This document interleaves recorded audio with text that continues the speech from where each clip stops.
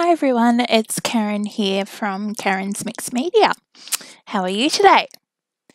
I'm going to show you a page that I've done in my journal, and it's just my Dina Wakley journal that I've smooshed in some other paint that I had left over. I didn't really like it, so I'm going over it with some Prima Impasto paints. I've got the colours of Mediterranean, Dusty Rose and Wild Iris.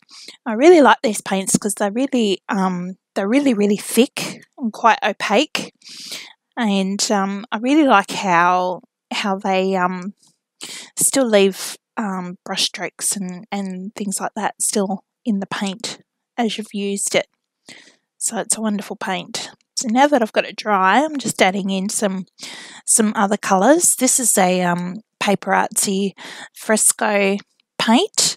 I've got Guacamole and Bougainvillea.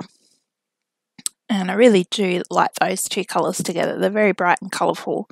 The Fresco paint is actually a chalk paint, so when it dries, it's quite chalky, but it's really fun to use and to art on.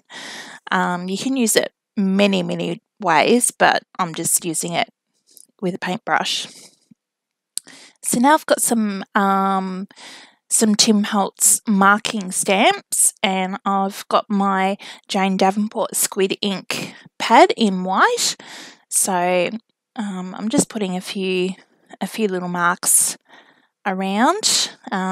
My stamp set is a new one that I just got. I have got the other marking set, but I really like the other one as well. So I'm also using some images that I bought off Etsy from Tandi Art. I'll put a link in the description if you'd like to purchase them for yourself. They're great little images, and I've just printed them out onto photo paper, and I've stuck on some extra wide double-sided tape onto the back, so I've turned them into a sticker. So I just cut out my little fairy girl there, and I'm going to cut out a little flower to go on her hair as well. So it's just the one sheet that I bought, and it's got a bunch of different images on it, so I thought it was cute. I really like Tandi Art's artwork. So I've got her in place now, just putting a little bit of glue under that little tab. So there I've got some Prima liquid acrylic in black. So I'm just going around my little fairy girl just to give her a little bit more definition, so she pops out from the background a little bit more. So I've got that dry. And now I've got a stencil. My stencil is from Darkroom Door, and the paste that I've got there is called Grecian Gold, and it's from the Crafters Workshop. I really love the gold paste. I think it's just beautiful. So just put that in there and popped it in with the stencil. I'm just smooching out the little bit of the excess there. So that looks pretty cool.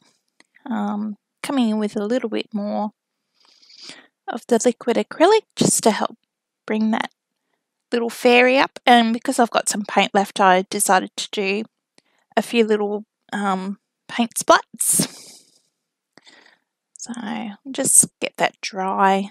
I have cut most of my drying out because it is quite cold here in Tassie at the moment, so things are taking a very long time to dry. So I've just got a Posca paint pen now, just adding in a few other little details around the place, just to help brighten up some of those white splotches that I had happening. And I've also got a black one. The black one's a little bit finer, so just putting in a few extra little dots around there.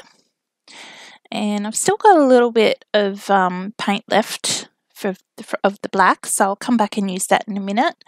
But now I've got a Calico Collage page, words.